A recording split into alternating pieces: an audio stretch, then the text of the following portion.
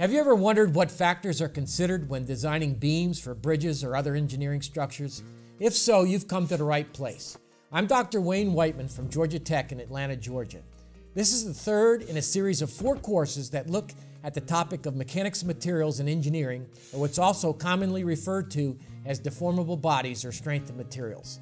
To be successful in this course, you will need to have completed the first course in this series entitled Mechanics of Materials, Part 1.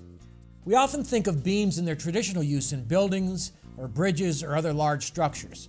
But smaller structures can also include beam elements. Some examples might be mechanical machine frames or vehicles. In this course, we'll start with these engineering structures that contain beam elements, and we will model their behavior subjected to flexural or bending and transverse loads. These loads will generate internal forces and moments that create stresses and strains, as we discussed in the Mechanics of Materials Part 1 course. By using this procedure, we will be able to determine the overall structural performance. Beam elements are all around us. The videos you have seen and are seeing show several examples of real-world applications that contain beams that ensure structural integrity.